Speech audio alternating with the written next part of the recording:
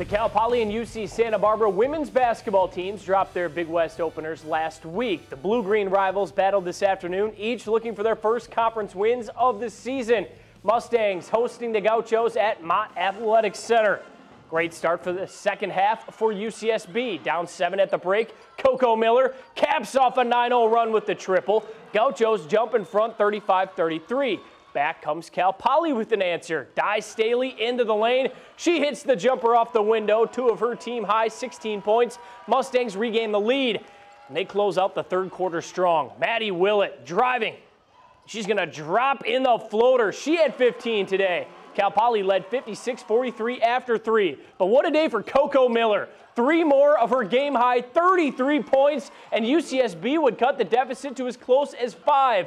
Unlike last week, though, the Mustangs showed the ability to close. Allie Hallberg in the corner. Splash. Cal Poly holds off UC Santa Barbara 75-67.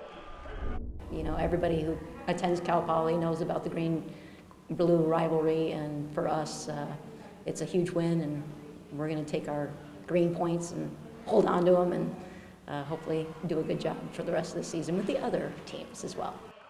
The Mustangs will hit the road next week to visit Long Beach State and Cal State Fullerton.